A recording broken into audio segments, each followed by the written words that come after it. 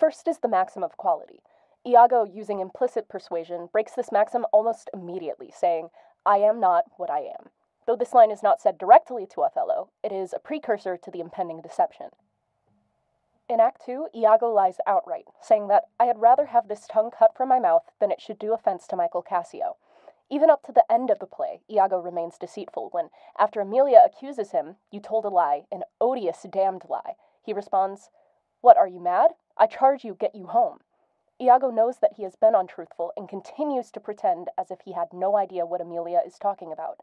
Iago constantly breaks the maxim of quality throughout the play, as is consistent with his modus operandi of implicit persuasion. In contrast, in Macbeth, Lady Macbeth has no reason to be untruthful with Macbeth, because he already knows her true motives. Rather, it benefits her to be honest and direct. As she says prior to the murder of Duncan, "Oh, never shall sun that morrow see." In this statement, she makes it clear her intention of murder. Later, she admits, "These deeds must not be thought after these ways, so it will make us mad." In saying this, she, like Iago, recognizes the wrongness of her actions, but unlike Iago, she expresses this to the person who is the subject of her manipulations. Her honesty enables her to gain the trust of Macbeth.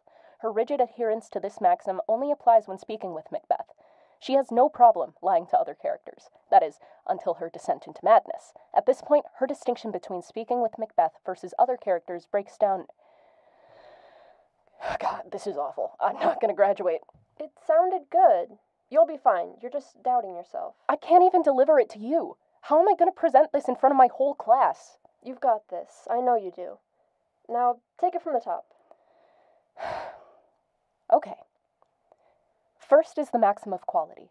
Iago, using implicit persuasion, breaks this maxim almost immediately, saying, "I am not what I am."